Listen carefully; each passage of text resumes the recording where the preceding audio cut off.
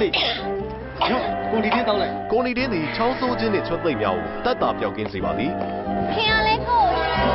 超速跟谁标标选？公里天。အင်တာနက်ရေးချိုးကမှာကင်မရာတက်ဆင်ထားတဲ့ဘောပင်ကိုထားပြီးအခန်းစုပေါင်းငှားပြီးနေထိုင်တဲ့အမျိုးသမီးတွေကိုဗီဒီယိုခိုးရိုက်ခဲ့တဲ့မြန်မာနိုင်ငံသားကိုစင်ကာပူတရားရုံးကထောင်ဒဏ်သတင်းပတ်20ကြာခံစေဖို့အမိန့်ချမှတ်ခဲ့ပါတယ်။မြန်မာနိုင်ငံသားပြည်ဖြူအောင်ဟာ2016ခုနှစ်အောက်တိုဘာလ23ရက်နေ့နဲ့24ရက်နေ့တွေမှာအမျိုးသမီး9ဦးရေချိုးနေရာတွေကိုဗီဒီယိုရိုက်ကူးခဲ့တာဖြစ်ပြီးအဲ့ဒီဗီဒီယိုဖိုင်တွေဟာစက္ကန့်20ကနေ10မိနစ်အထိရှည်လျားတယ်လို့သိရပါတယ်။အသက်32နှစ်အရွယ်ပြည်ဖြူအောင်ဟာစင်ကာပူပိုလီတက်နစ်မှာရေချောင်းပညာသင်ကြားခဲ့သူတဦးဖြစ်ပြီးအမျိုးသမီးတွေရဲ့ privacy ကိုချိုးဖောက်နှောက်ယှက်မှုအပါအဝင်ဆွဲချက်3ခုကိုဝန်ခံခဲ့တဲ့အတွက်အခုလိုထောင်ဒဏ်ကျခံရတာဖြစ်ပါတယ်။ရုပ်ရှင်အဥပဒေနဲ့ဆွဲချက်2ခုအပါအဝင်တခြားဆွဲချက်6ချက်ကိုလည်းရင်ဆိုင်နေရပြီးထောင်ဒဏ်ကျခံနေရတဲ့အချိန်မှာအဲ့ဒီဆွဲချက်တွေကိုဆက်လက်စစ်ဆေးသွားမှာဖြစ်တယ်လို့သိရပါတယ်။ပြည်ဖြူအောင်နဲ့အခန်းစုပေါင်း9နေထိုင်တဲ့အသက်32နှစ်အရွယ်အမျိုးသမီးဟာ2016ခုနှစ်အောက်တိုဘာလ29ရက်နေ့မှာအိမ်သားကိုတန်ရှင်းရေးလုပ်ရင်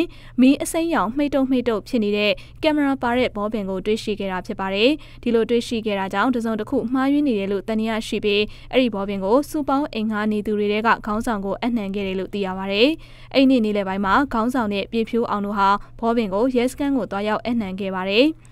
ရဲတပ်ဖွဲ့ရဲ့စုံစမ်းစစ်ဆေးမှုအစပိုင်းမှာပြည်ဖြူအောင်ကဘောပင်ပိုင်ရှင်မဟုတ်ကြောင်းညင်းဆိုနေခဲ့ပြီးနောက်ပိုင်းမှာတော့စူပေါင်းနေထိုင်တဲ့အမျိုးသမီးတွေရဲ့ရေချိုးနေရာတွေကိုဗီဒီယိုရိုက်ကူးဖို့ဘောပင်ကို၎င်းထားခဲ့ကြောင်းထုတ်ဖော်ပြောဆိုခဲ့တယ်လို့သိရပါတယ်။အဲဒီလိုရိုက်ကူးထားတဲ့ဗီဒီယိုတွေကို laptop မှာကြည့်ရှုခဲ့တယ်လို့လည်းပြည်ဖြူအောင်ကပြောခဲ့ပါတယ်။ laptop ထဲမှာအမည်မသိအမျိုးသမီးတွေရေချိုးနေတာကိုရိုက်ကူးထားတဲ့ဗီဒီယိုဖိုင်9ခုအပါအဝင်ဗီဒီယိုဖိုင်73ခုကိုတွေ့ခဲ့ရတယ်လို့သိရပါတယ်။အမျိုးသမီးတွေရဲ့ဂုဏ်သိက္ခာကိုနှောက်ယှက်ထိခိုက်စေမှုတမှုချင်းစီအတွက်အမြင့်ဆုံးထောင်ဒဏ်တစ်နှစ်စီဒါမှမဟုတ်ငွေဒဏ်ဒါမှမဟုတ်ထောင်ဒဏ်ရောငွေဒဏ်မှာကြာခံသွားရဖို့ရှိရလို့သိရပါတယ်